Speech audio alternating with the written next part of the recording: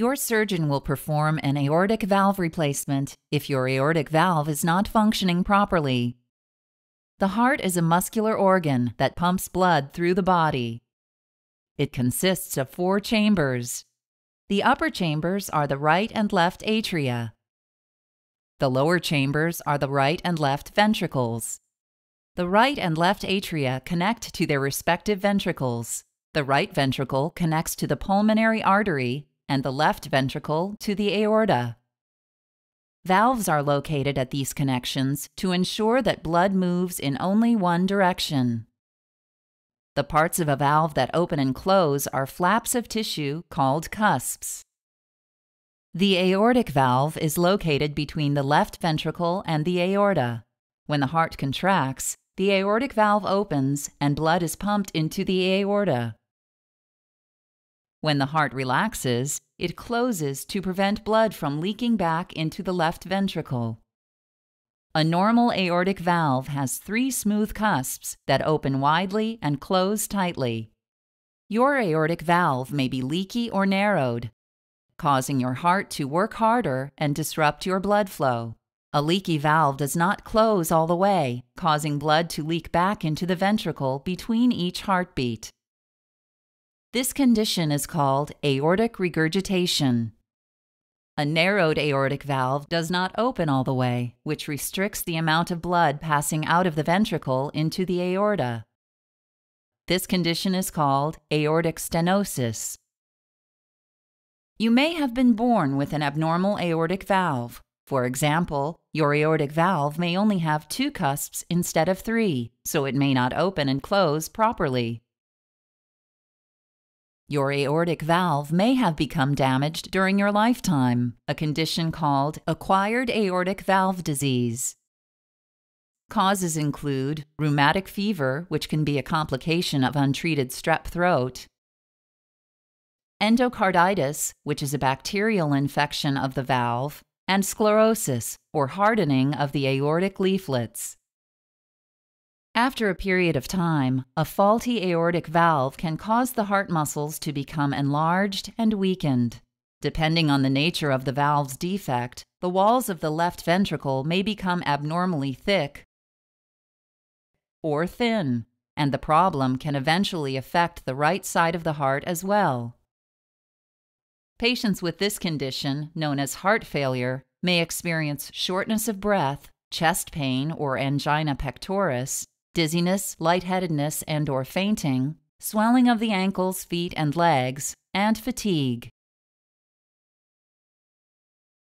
An aortic valve replacement is performed to restore the valve to normal function. Before your procedure, an IV line will be started in your arm to provide fluids and medications. A catheter will be inserted into your bladder to drain urine.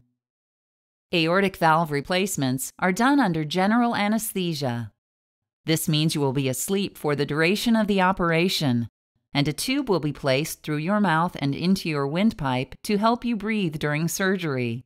Your surgeon may perform aortic valve replacement using an open, laparoscopic, or robotic procedure. If you are having an open procedure, your surgeon will begin by making an incision in the chest. The traditional incision is made in the middle of the chest, overlying the breastbone or sternum. The surgeon then separates the sternum to expose the pericardium, which is a protective membrane encircling the heart. Your surgeon will then open the pericardium to expose the heart. At this point, your heart will be connected to a heart-lung machine. Tubes are used to reroute your blood into this machine, which takes over the functions of the heart and lungs during the operation.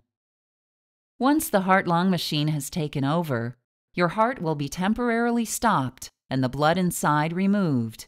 This keeps the aortic valve still and allows your surgeon to see it. Your surgeon will open the aorta to expose the aortic valve, make an incision around the edge of the damaged valve, and remove it.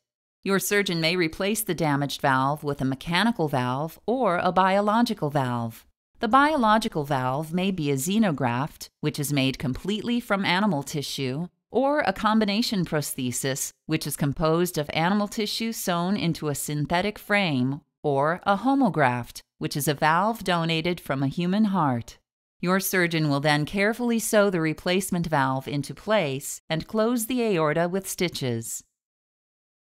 At this point, blood will again be allowed to flow into your heart to check the function of the new valve. If needed, an electric shock will be given to restart the heart. Once your heart is beating on its own, it will be detached from the heart-lung machine. Generally, temporary pacemaker wires will be placed on the surface of the heart to ensure the heart maintains a normal rhythm during recovery. After surgery, you will be taken to the intensive care unit, where your vital functions will be monitored. You will still have a breathing tube in your throat, which will prevent you from talking. Several tubes will be in place to drain blood and fluid from your incision, and your bladder catheter will still be draining your urine.